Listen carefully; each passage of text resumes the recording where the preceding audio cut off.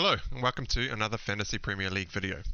My name is Steve and I am sitting on a very healthy green arrow this week as I absolutely creamed the captaincy, which has sent me all the way back up to an overall rank of just inside the top 51k overall.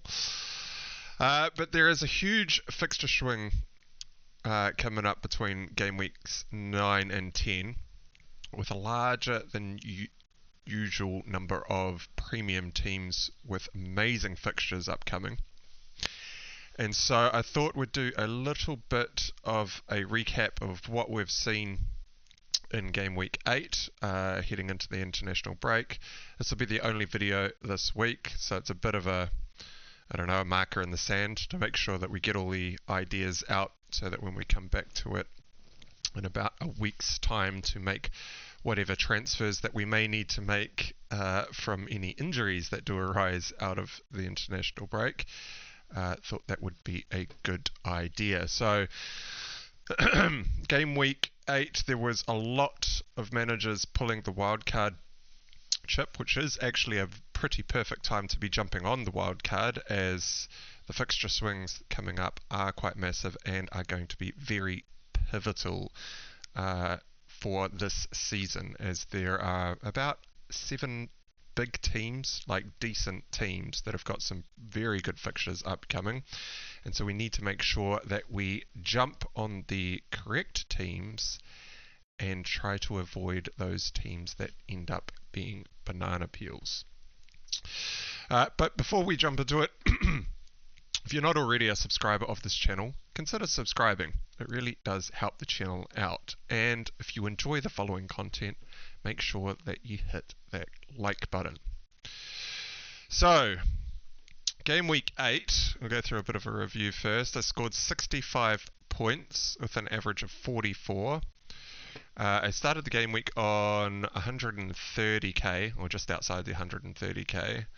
And the score of 65 has taken me, well, it's 61 actually, because I made 3 transfers for a -4 point hit. It is the second time I have taken a hit this season, and it is actually, I'm actually 2 for 2 in terms of green arrows when taking hits. So I last took a hit in game week 6, where I scored 98 points minus the 4, which actually took me up to 56k. And then I took another hit just 2 game weeks later in game week 8, as you can see on screen here, which has sent me back up into the top 50k overall. So my hits seem to be working out very well at the moment. So the transfers that I made, it was actually a pretty easy decision to take the hit this week. I had a Stupinan, Botman and Saka in my teams. I knew a Stupinan was out for a while. Botman is coming back hopefully game week 9, maybe game week 10. And Saka was deemed in contention by Arteta, which I think was just a way of saying, well, it's a way of not saying that he was definitely out, even though he looked like he was probably definitely going to be out. He didn't want to afford any advantage to Pep, as Pep would have definitely needed to have some plans in place if Saka was indeed going to play.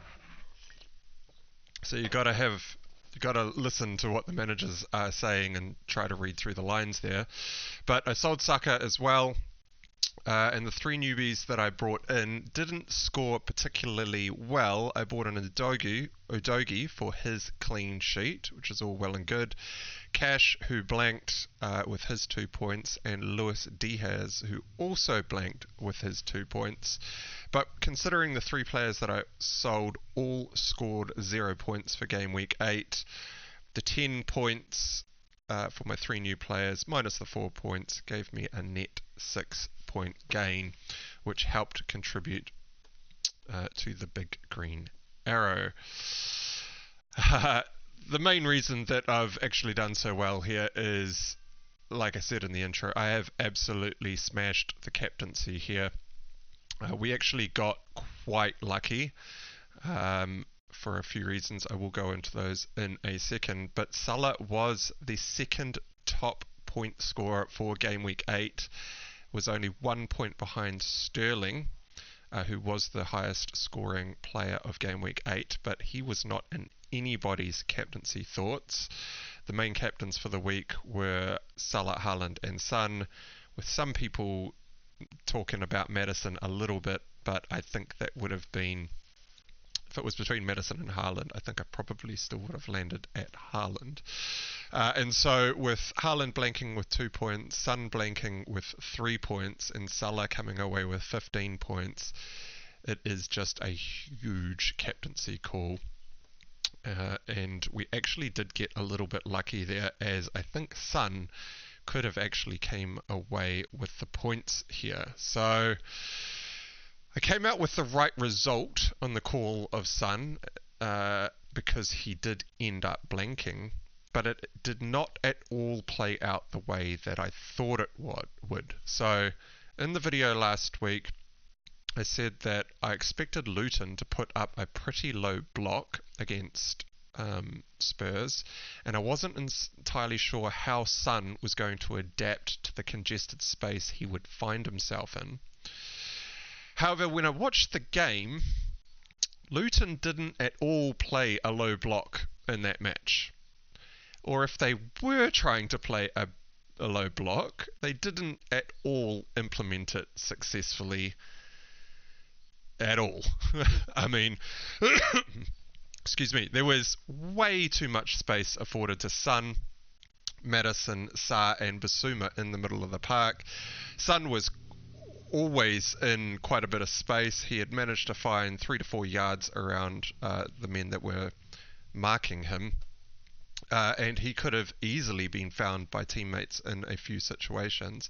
But it was more that just the teammates weren't actually finding Son when he had found those pockets of space. So Luton actually lined up in what looked like a 4-4-2 formation, which is an incredibly ambitious formation to attempt against a very quality team like Spurs, who were always going to have an overload in the middle of the park, playing in a 4-2-3-1 formation. So the 4-2-3-1 comes with 3 central midfielders, usually 2 CDMs and a cam, which Maddison has been playing in. But Maddison doesn't really play the typical cam type role. He quite often drops deep to help overload the midfield anyway. But with Luton playing a 4-4-2, they actually only really had 2 central men in the middle of the park, and Maddison, Bissouma and Sarr absolutely destroyed the middle of the park, especially in that first half when they had 11 men on the pitch. They were just breezing through the lines. Within about 7 minutes, actually, I wrote down some team notes here. Some fixture notes, sorry. I'll just jump up to it. It's 7 minutes into the game, and I wrote, 7 minutes in, it should already be 3-0. 3 massive chances missed, 2 by Richarlison and 1 by Porro. Spurs look like they're going to destroy Luton.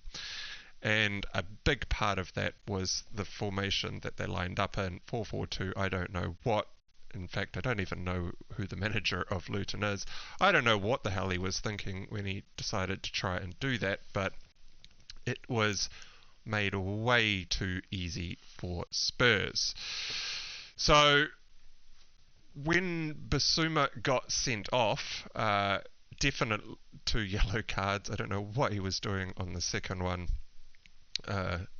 He's had an absolute brain fart there, but at half-time, what Postecoglou did is he took Richarlison off, and I think he took Richarlison off because it was looking like the weakest attacker on the pitch. He should have scored those first 2 goals. He was making some poor decisions, poor shot selection, wasn't quite there.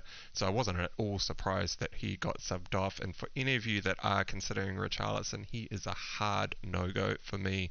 You will have to get very lucky for him to come away with a goal, and you will probably only be afforded some sort of assists from him if he lays the ball off to someone like a Maddison or Son. But when he took Richarlison off, he replaced him with Højbjerg, which basically meant that he left Udogie out on the left wing to just look after, he just basically played a wing back to look after left back and left wing spot. Udogie worked his absolute ass off on the pitch. He was up and down that left hand side all game. He did very well covering for the extra man that they did not have. And Postecoglou just put Højbjerg in the middle of the pitch to make sure that they still had that extra man overload, and it basically looked like that Spurs were playing with 11v11, as you couldn't really see the overloads on the pitch. Luton was still playing that 4-4-2 formation. Postecoglou, just tactically aware, made sure that he overran the middle of the pitch, and as soon as Spurs scored that one goal, he probably said at half-time, look, when we score this one goal, we're then just going to shut the game down because Luton don't have the quality to score a goal, and as long as we keep the ball off them, we should be fine. And that is basically the game plan that he went with. So Son was subbed off early as expected. We also got very lucky in the captaincy here in that, Spurs actually went down to 10 men. I think if they kept 11 men on the pitch, Son would have probably picked up some more opportunities in that second half before he was subbed off. But he was again subbed off at the 76-minute mark, meaning that the captaincy being thrown to Son is pretty...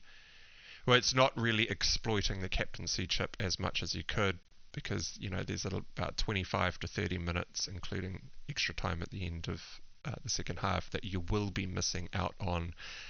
And it is those times when that time of the game where a team like Spurs would have usually worn down their opposition, especially the opposition that isn't quite at their level. And so we did predict that Son was going to come off early, and that's another reason why we went to back Salah instead.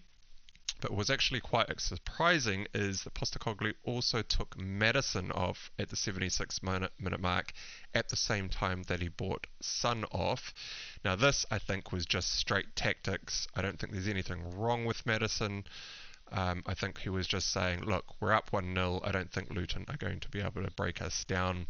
We'll take off our two attackers, and he brought on Oliver Skipp and Emerson Royale, who are two obviously defensively minded players, and asked Kulusevski to play the solo position up front, which I actually think he did extremely well. He's very good at holding the ball up, very good at getting out to the wings and slowing the play down so that the rest of his teammates could come up and join him so that they could maintain possession in Luton's own half. And I think he did exactly what Postecoglou would have probably asked of him at half time.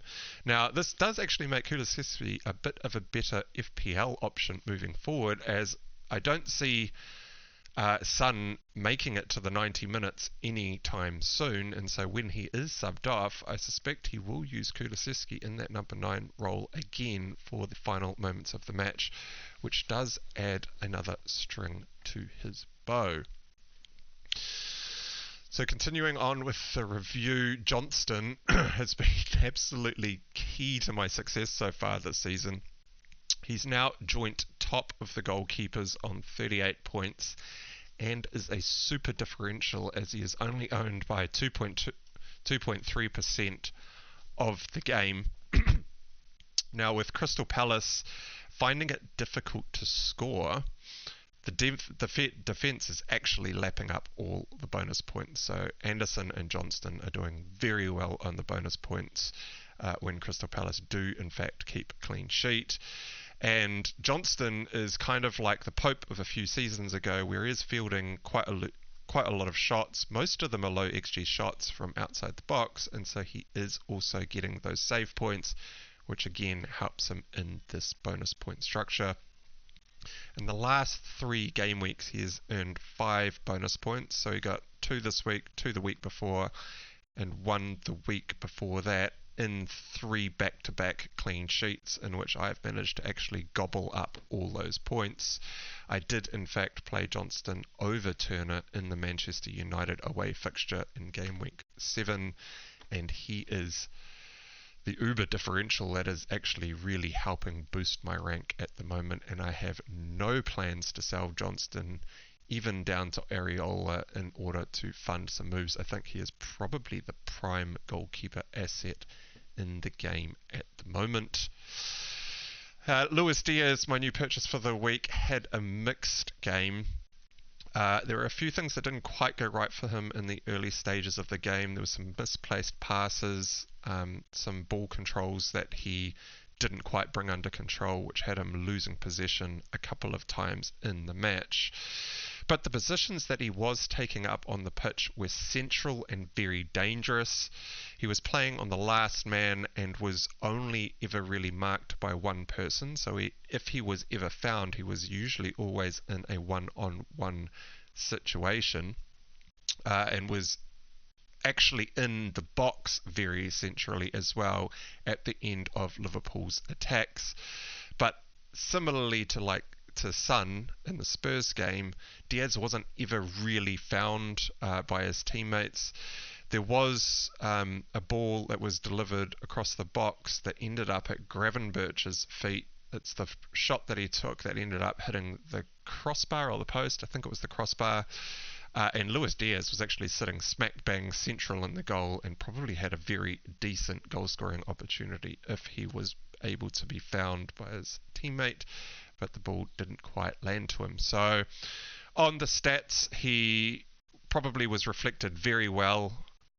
Yeah, so his XG for the game was 0.12 with an XA of 0.05 because the ball never really actually made it to him, but he was in the right spots. All he needed was for his teammates to deliver the ball to his feet. He's got a home game to Everton this week, which I think has a very high potential upside for him. And given that Saka's injury, so I sold Saka for Luis Diaz, and I'm holding on to the money to buy Saka straight back. So I've got 1.1 million in the bank, which is those exact funds to get Luis Diaz back up to Saka at 8.6 million. Fingers crossed that Saka does drop down to 8.5 million so that I can have 0.1 million in the bank after that purchase. But I have no plans to buy Saka back in game week 9 because, well, given that Saka's injury kept him out of the Champions League match, he was subbed off early. He's now missed the crucial Man City fixture and has made him unavailable for the national squad. There is no way that I'm going to risk buying him in game week 9, even if he is leaked to be starting. I would like to see him get 90 minutes under his belt, not come off the pitch, not come off hobbling, look like he is over that injury, which I'm hoping the 2-week international break will help him get him back to health.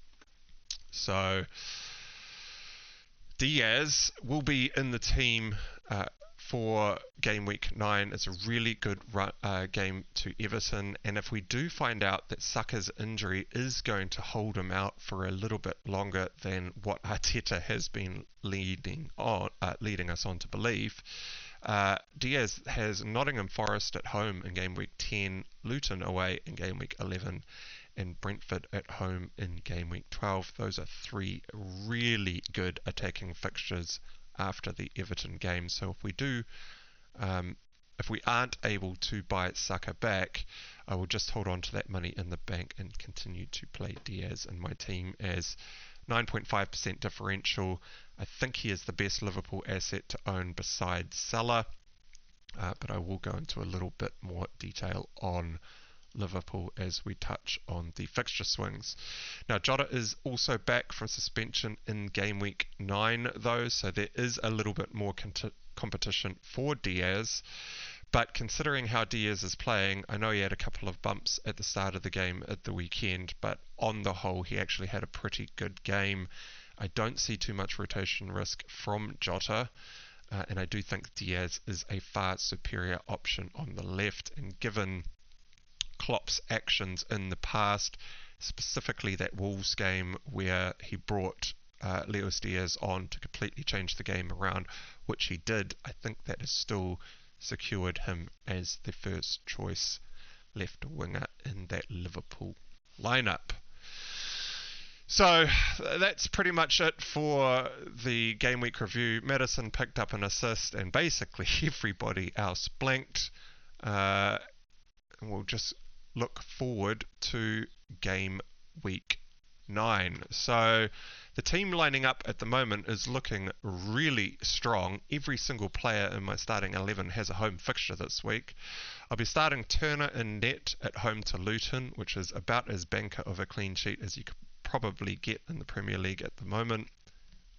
Close to Sheffield United. They'd both be probably battling it out for the worst attacking teams in the league. Across the back line, we've got Udogie at home to Fulham, Cash at home to West Ham. That will be a difficult game for Cash, but I'm hoping that he can get some attacking returns out of it. Burn at home to Crystal Palace. Crystal Palace do not look at all like they are attacking very fluently. There's some key injuries in the team there, and so I am hoping that Burn can come away with a clean sheet or maybe even another attacking return. He did score in the Champions League game last week, which is great to see. So I think Eddie Howe is finally exploiting the massive height difference that he has got in that Newcastle backline. I mean, Shah, Botman and Burn are all really tall players that can definitely win a majority of the headers, especially on set pieces. So here's hoping we get lucky with one of those. And Mbeumo is, this will be his last fixture for me in the squad. He's at home to Burnley, which is probably the best attacking fixture in terms of whipping boys. Burnley are trying to play football. They are trying to come out and attack, and that will leave holes around the pitch. So I'm hoping that Mbeumo can come away with something there. Maddison at home to Fulham. Luis Diaz at home to Everton. Son also at home to Fulham. Salah with the vice captaincy at home to Everton. And both Julian Alvarez and Haaland up front at home to Brighton this weekend with the captaincy on Haaland. Benches Johnston away to Newcastle, Kabore away to Nottingham Forest. Baldock at home to Manchester United, but it is injured, and Woodrow last on the bench, who is basically not playing. So the fixture swings.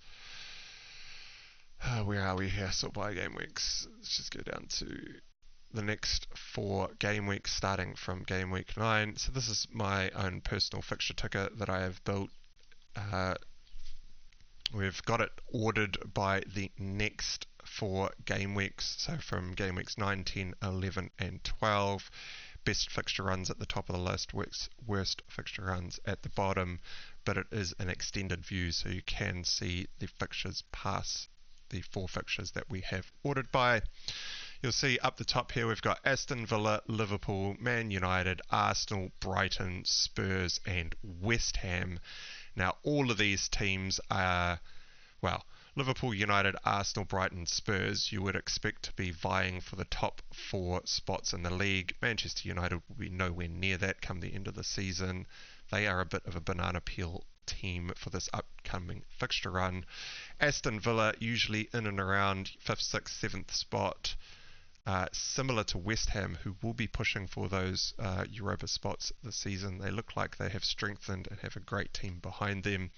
So these are some very, very key teams with some very good upcoming fixtures. And we need to make sure that we do jump on the correct teams and the correct players from those teams, because if we get this wrong, there are going to be some very hefty game point scoring weeks in FPL over this next run of 4 fixtures, as West Ham, Spurs, Brighton, Arsenal, Man United, Liverpool and Aston Villa look like they could come away with a lot of goals in this upcoming fixture run.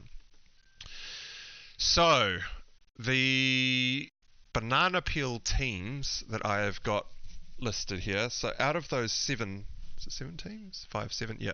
Out of the 7 teams, I've got 3 teams down as probable banana peel teams in which you could sell upon them and go tumbling down the ranks. Now, for this run of 4 or 5 game weeks, we need to prioritize nailed on assets.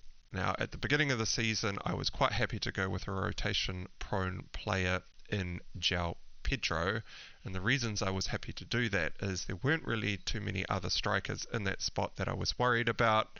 I was more than happy for João Pedro to come in off the bench at the end of the match, as he will be attacking quite well in those fixtures.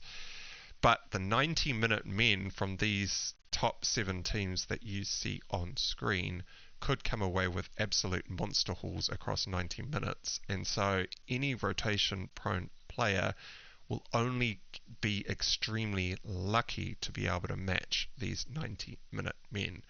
Now, if the best run of fixtures was teams like Fulham, Sheffield United, Everton, Luton, Burnley, I wouldn't mind at all going with rotation-prone players, because all the good teams have hard games, and so they will not be scoring as many points.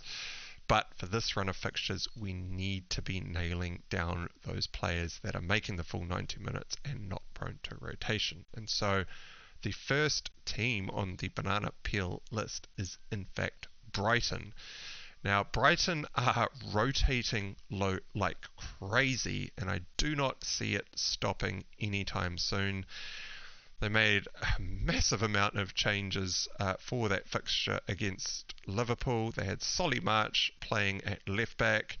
That was more of a forced move because, Stupinan and Lamptey were both injured and out for the fixture, and so they played Solly March in at left back, who did okay. It's obviously not his position of choice, but they also started the youngster, is it Belieber, I think is the name, who had an amazing game in the middle of the pitch. I've never seen him play before. He's caught me off guard. I didn't realise that he was even in the team, but to start their first game up against Liverpool, I think it was his first match, is a huge ask from De Zerbi, and he is just showing that he is going to rotate that squad very heavily. Now, the most nailed on player for minutes looks to be Matoma, but even he is getting rotated, and if last season is anything to go by, so at the end of last year, Brighton had the worst fixture congestion schedule at the end of the season.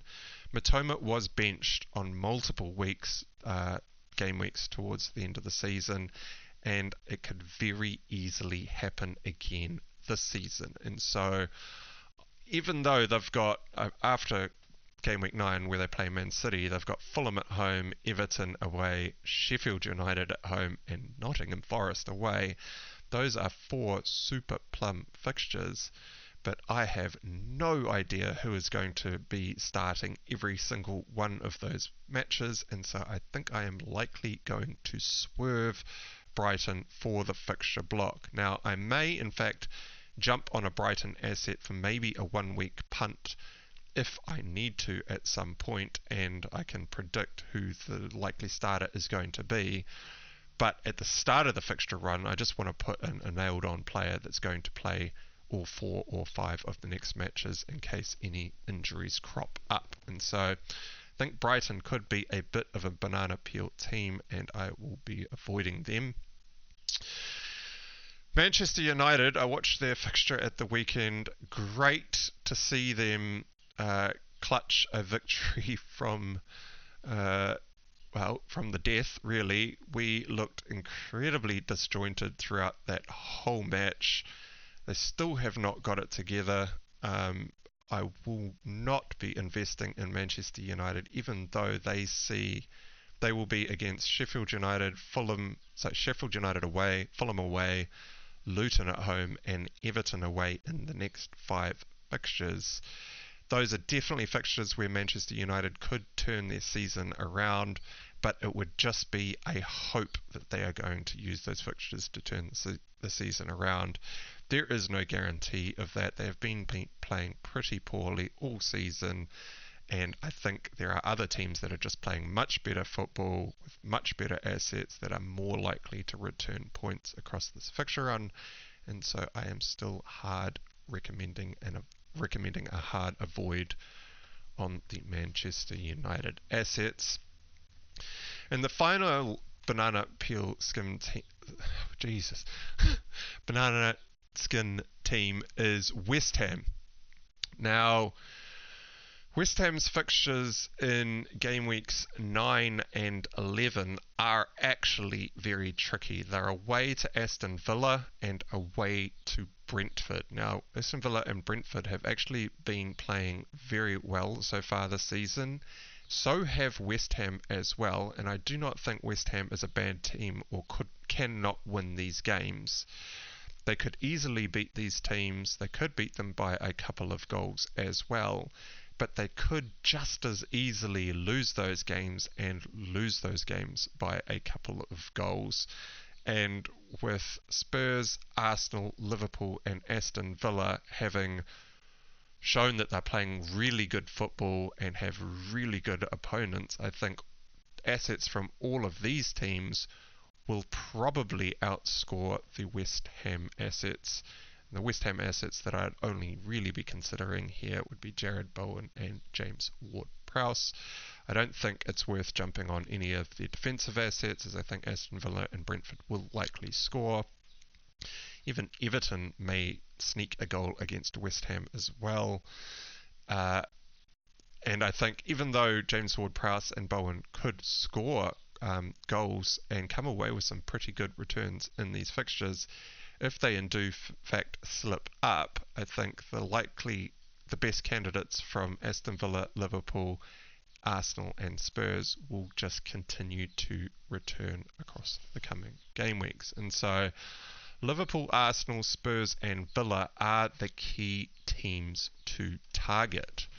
So we'll start with Liverpool. I've already talked quite a bit about Luis Diaz. I still think he is the best attacking option besides Salah in that Liverpool team. And I have heard Nunez being floated as an option around the community, but he is not at all in my thoughts unless I am taking a very short-term punt, because I think there are just better options available. I would put Ollie Watkins as much higher up the list than Nunez, as he's a much better finisher and a more well-rounded footballer than Nunez. So watching Nunez in the Liverpool fixture at the weekend against Brighton, I can see why he is such a devastating player. He is amazing at using his body positioning and strength to gain advantage over his opponents. That's what makes him so good at beating his man, which ends up generating some pretty chaotic dynamic attack as he does this very rapidly and the game just shifts with the ball at his feet. He's also got great vision and will play his teammates into great effect. If you look at that first goal from Salah at the weekend, you will see exactly what I'm talking about.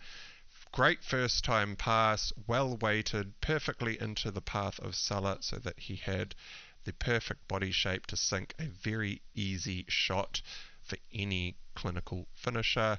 Thank you, Harvey Elliott, for stepping over that ball. I think he recognised that he wasn't quite shaping up to hit that ball well, and he was aware that Salah was behind him. Super happy that he jumped over the ball, as that was obviously a very easy finish for Salah to sink. But the downfalls for Nunez are that his shot selection is severely lacking. It seems to me as though once he gets into a good shooting position, he realizes that he's in a really good shooting position and kind of gets a bit flustered or excited and just, I don't know, the calmness of his assists shows that he's got awareness and he can read the game well enough, but when it comes to a shot, he just doesn't select the right shot for the situation that's faced him. Instead of using his side foot to, place it past the keeper like far post or whatever, you'll often see him lacing it with power, which is way less control and direction. It was a shot that he tried to take at the weekend with his back to goal when he had quite a few opponents that he could have just laid the ball off easily to. He will be an extremely frustrating asset for any owner in FPL, as I suspect he will continue to maintain some very good expected attacking numbers, but he will have a very poor rate of conversion. I think that's what he ended up with last season, and I do see that continuing, as he's still making pretty poor choices when it comes to shooting. So on the Liverpool front, Diaz, we'll just exclude Salah because obviously Salah, but Diaz would be top of the list, then followed very closely by Robertson and Trent. Now, Trent is completely unachievable in my setup, so he is not even in my thoughts. And similarly, Robertson down at 6.5 million is also basically out of reach too. But I thought I should bring him up for any of you out there that may be holding on to someone like a Trippier. He could be a very sly switch from Trippier across to to Robertson, as Liverpool's fixtures of Everton at home, Nottingham Forest at home, Luton away, and then Brentford at home. I mean, it doesn't get much better than that for Liverpool. I think they will probably keep 3 clean sheets in 4 in that run of fixtures, and the way in which Diaz and Robertson work together on the left side of the pitch, I can see Robertson coming away with a few assists in this run of fixtures. So not for my team at all, but definitely some assets that could be brought into different structures of teams out there. Now, I would love to hold on to Diaz for this run of 4 fixtures, but I will be buying Saka back as quickly as he is available, and that I think that he is over that injury. If I could somehow get hold of an extra 0.8 to 0.9 million, with the 1.1 million in the bank, I could jump from Mbumo up to Saka, which would be a midfield of Saka, Maddison, Diaz, Son and Salah. I mean, that would just be amazing. But 0.8 to 0.9 million is a hell of a lot of money to find in my team. I'm also already extremely light on the bench, and there are not too many places that I could in fact downgrade. It would have to be Udogie, Cash or Johnston, and I do not think that those sacrifices are actually worth holding on to Diaz to accommodate Saka alongside him. But if you have some way to get Diaz into your team, potentially in place of Maddison, who is now up at 8.1 million, huge gains since the beginning of the season. I brought him in for game week 1 at 7.5 million. He has just continued to go up, and if he is starting to get out of reach, you could look at Luis Diaz as a bit of a differential as opposed to Maddison. So the teams there that I mentioned were Liverpool, Arsenal, which is mostly just Saka for me. I'm not looking at any other assets from the Arsenal team. Spurs I am already tripled up on, and so it just leaves Aston Villa. And Aston Villa is the main team that I do not currently have, which I desperately need cover for in attack. Yes, I've got Matty Cash in my team, but the attack for Aston Villa across this next 4 game weeks looks like the team that could decimate my rank if I do not get this right. Now, the game in game week 9 against West Ham at home, very tricky fixture for Aston Villa.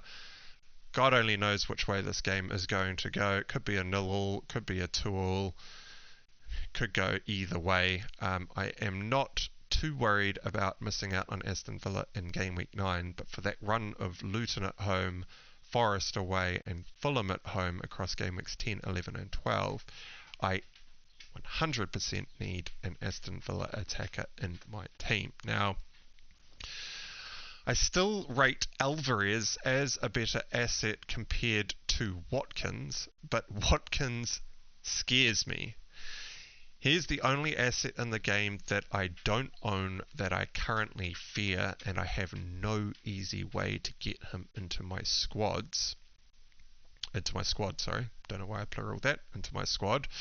So, and last year, Watkins actually hurt me badly when everyone went to sell Haaland for that blank. They jumped on Watkins for 3 games. I held on to Haaland. Haaland then got injured across the international break, and so I had an injured Haaland in my team, and Watkins just continued to score across his double and single game, and I lost a huge amount of rank as a result.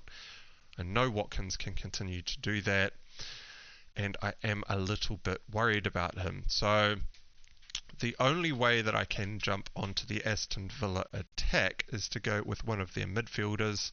As I've mentioned in my videos last week, I am looking to go from Mbeumo up to Diaby in game week 10 after Mbeumo has that really kind fixture at home to Burnley this week.